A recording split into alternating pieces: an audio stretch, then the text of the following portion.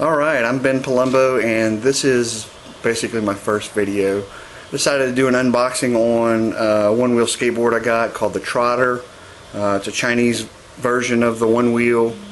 I went with this product. I really wanted a one wheel, or one wheel plus actually, but the price was just too steep, especially being as I've never ridden one, so I don't know if I'd even like it or not. So I decided to go with the Chinese version. If I do like it, I'll probably end up upgrading to a one wheel plus. But I figured since there's so little out there on this, I'd go ahead and review it for you, or at least unbox it for you and let you know what I think. Okay, so I ordered this from beepboop.net, beep-boop.net. I know that's a weird name, but they had good reviews and fairly quick shipping, so I went ahead and ordered it from there. It came FedEx. It shipped last Monday and it arrived today, so it was exactly a week, which I think is pretty reasonable. Now the batteries come separately because the export deals from China is a little more strict with batteries. However, I got an email as soon as I ordered this, and they explained all that to me, which I really appreciate. So I wasn't upset when I actually got this. So today I have the board, and probably in the next 3 to 4 days we'll receive the batteries for it and get to enjoy it. Okay, so it arrived in a cardboard box by FedEx. It's a fairly heavy box. The shipping label says that it weighs 15 kilograms, which is what I thought it would weigh with the batteries. So we'll just see how much it actually weighs. So it comes in a box like that. That's kind of what it looks like. I'll go ahead and pull this box out and we'll get to opening it too. Okay, so I found, because of its size and its weight, I found the easiest way to get out of the box was just to cut the front side off and just slide it out. So this is what it looks like.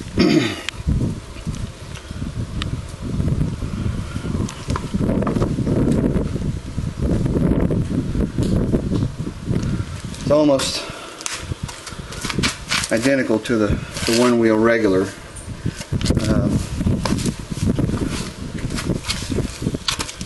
One of the things I liked about this is that I could order my own color, and in my case I ordered the red foot pads, black anodized aluminum, which I think is a great combo, and a treaded tire, which is something one wheel doesn't offer, and I wish they would. Because where I live it rains a lot, and slicks are great for traction unless it's wet, and in my case it's wet a lot. As you can see, we're in the middle of Hurricane Harvey, or Tropical Storm Harvey now, and you can see the bayou in front of my house is flooded. I don't know if you can tell that or not, but it's extremely flooded. Okay, as you can see, I've taken this upstairs. Light's not great here either, but it was really poor downstairs in the barn. I wish I could give you a better quality video. I cannot find my tripod for the life of me. But as soon as I find it, I'll produce a more stable video for you. So here we are. We're going to open this up here. Maybe. Wish I could use 2 hands for this. Okay. Alright. So this is what it... That sure as hell... Oh, it's a charger. I was thinking that was the battery. I was getting all excited. Okay. So, I'm going to put this down here. Open this for you. This is the charger. It doesn't have the quick charging like the one wheel does. It's a 2 to 3 hour charge, but for me I think that's fine. I'm not going to be, I don't live in New York City or anything. I'm just going to be riding this in the park and stuff, and probably driving it back. And here's the extension part of it. And I've always wondered, since you have to buy the ultra charger for one wheel, I was wondering if I could get a higher powered charger, if it would just charge us faster. I don't know, I don't want to mess up the batteries, but interesting thought. Okay. So here it is. Has an English instruction book, which is great. Some of these Chinese things, man, you just can't read anything, and their English looks like it was translated by a computer. Alright, so it goes through. This is what it looks like, which many of you probably already know. And it just goes through all this. I'll probably read this in a second. It says the maximum speed is 20 kilometers per hour. I think that's about 12-13 miles per hour, which is a good click if you're on a portable scooter deal like this. It's pretty quick. So let me open the styrofoam and see what we got. Okay, so this is what we're looking at. This is a sweet looking device here. Let me stand back so you can really see it. Comes in a cellophane pack. It's just like I ordered it, treaded tire, which I really like, and it feels like a sturdy tire. Decent amount of air. Probably let a little bit out just for cushioning. It's got the sensor boards on both sides, so you have to have both feet on there, which makes it a little trickier to get on from what I understand. But I mean, if you have any kind of coordination, you can figure it out. But you can feel it push down. It feels very comfortable. It's not hard wood and sandpaper like the One Wheel, so it seems like there'll be a little give. So I'm going to pull this out now and look at it a little bit closer. Okay, so this is a pretty heavy piece of equipment, but I guess that's a good thing. It means it's solid and it's sturdy. This is what's left of the box that it's in. There are no batteries, so it'll be a few days before I get to actually ride this, which of course I'm going to review that too. So let's get it out of the wrapper here.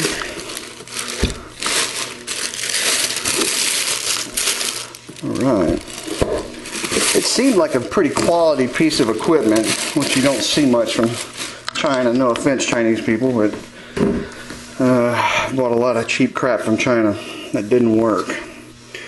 But this feels strong. This is actually, it's black. Most of them are brushed silver.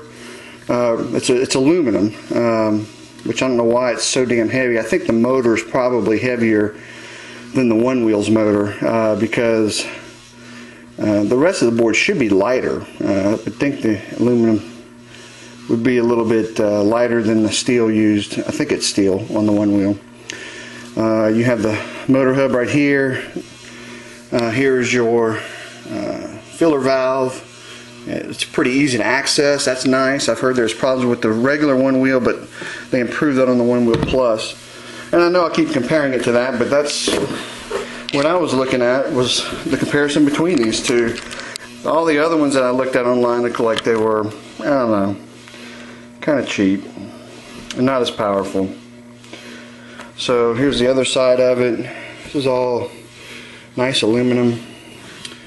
This tire, I don't know what brand it is, but it's a Trotter tire, so I guess they make their own tires, or they had it made for them.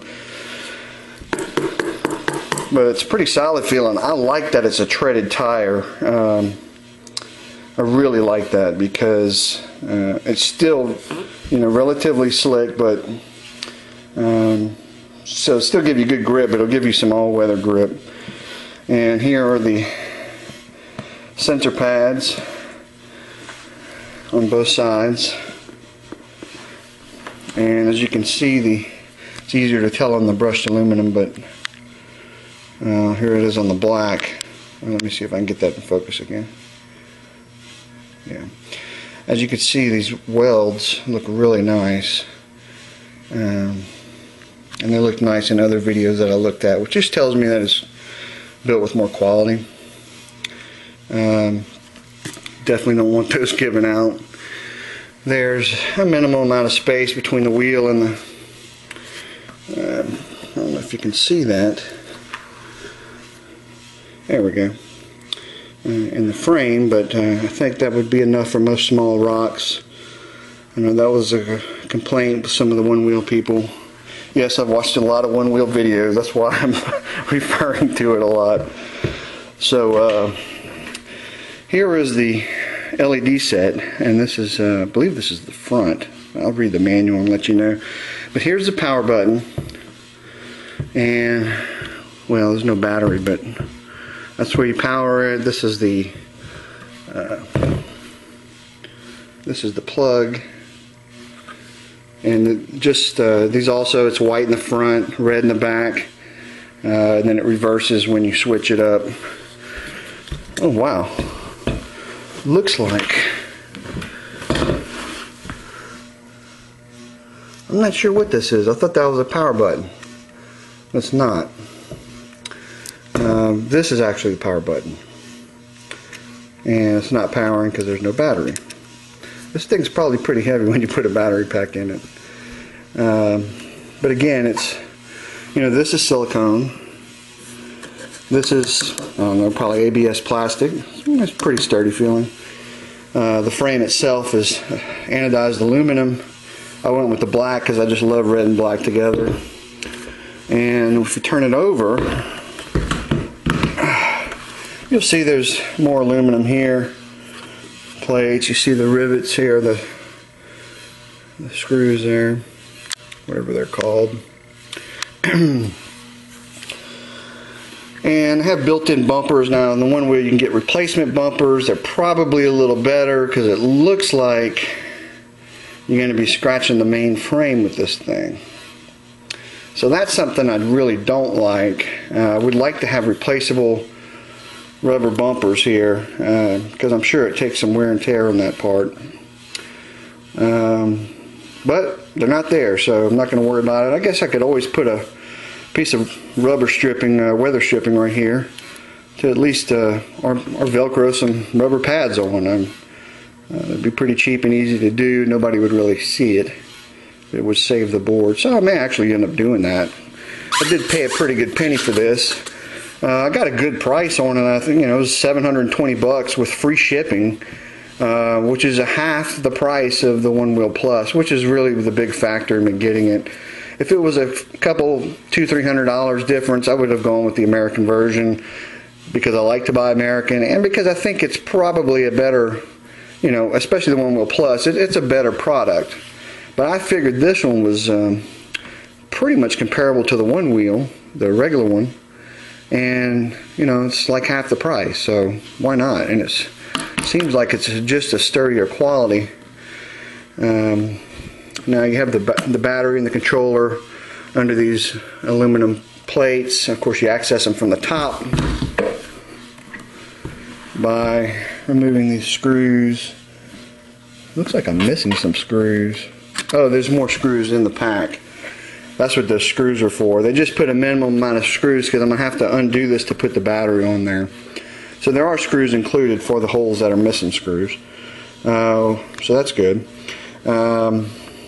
And so the battery pack's probably under this one because this is the one missing screws, which means the controller would be on that one. I've seen a video where somebody disassembled one of these and it looked like some really high quality parts. I mean, the battery case is double walled. I believe it's watertight. So it really looked like it was quality built. That's why I was like, well, half the money, it's pretty much the same. It's also well built. Let me get it and try it. So you take these plates off, and then there's another plate underneath, and you pull that off, put the battery, plug it in, piece of cake, put the plate on, put the silicone, put the plastic cover on, and you're ready to go. So this is it as far as the unboxing is concerned. I think it's a nice looking, let me get back for you, sorry. Let me get back for you. Get a better look at this thing. It's nice looking. Really like the treads, man. That was a really big selling point. I'm surprised One Wheel doesn't offer a treaded option. This is made to my specifications. Can have any color. and every tire.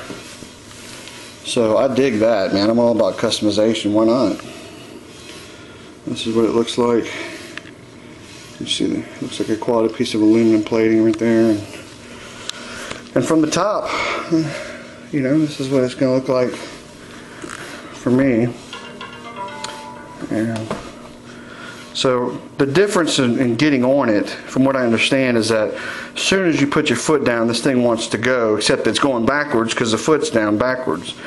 So as soon as you get on it, it's going to go backward a little bit. So you really have to lean forward as soon as you get on it. Now this one's not powered, so I can't show you that, but I will show you that once I get the battery. All right, guys, just wait a couple more days, put this baby up, and when it comes in, I'll show you some more. Thanks.